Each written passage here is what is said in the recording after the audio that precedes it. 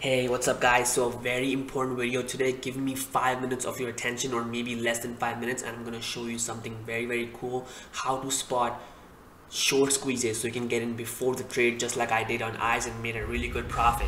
Now eyes, what I alerted here, if you can see, I said, guys, eyes look really good for a swing trade, and next thing we know, the eyes were just ripping, and we entered here, and the eyes just started ripping, and we took profits all the way up on top. And I'm going to exactly show you why we entered here, and what's the thought process, and what you can, so you can do it yourself. All right, guys, so let's look into it. There was a 25% gain. It was a really nice one, and I'm going to talk about this. But before we do, just a quick announcement. I am going to be doing a how to do technical analysis and develop a complete trading plan live class tomorrow on YouTube. So make sure that you stick to that. And then also next week is going to be the class on how to take advantage of traders' tax status. So if you're a day trader and if you want to learn how to take advantage and minimize your taxes for your tax season, make sure you subscribe to the channels, because we're going to be doing the class next week. All right, so let's get into it. Number one, the ticker number EYES, EYES. And what was that? I'm going to talk about the whole scenario. Okay, so the number one thing you need to notice is that EYES has been, for the last few days, it was just decimated. The stock just kept going down and down and down, and that's when the short squeeze really happened. The short squeeze is basically what that means, that people who short the stock thinking it's going to go down, but it doesn't, and then it causes them to get stuck in it, and they have to buy back their shares to cover their loss. So in this scenario, we're going to look into exactly how it happened. Okay, so notice here the stock went up first down really quick, and then it started to make these wick candles. What this wick candle means is that when the stock comes up, people sell it. The stock comes up, people sell it. The stock comes up again, people sell it, and it causes these wicks. Okay, and then when these wicks are created, it means the stock is probably going to go down even more.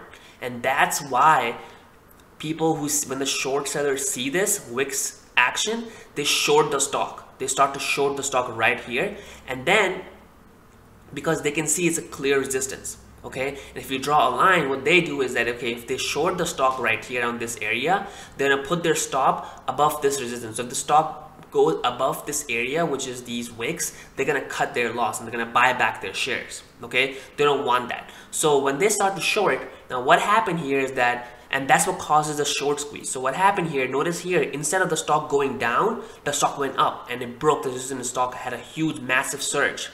So what that means is that all the people who shorted the stock here, they had to buy back their share, which caused the squeeze. Okay, now once it happened, it caught my attention.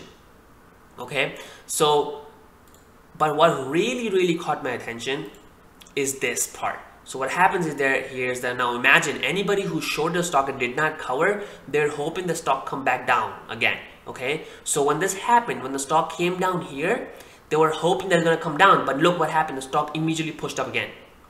Okay, what that means is that anybody who was short and was hoping that, oh my god, I hope the stock comes back down, it did not. Now they're stuck here at this area, and that's when I said, guys, eyes are looking really good.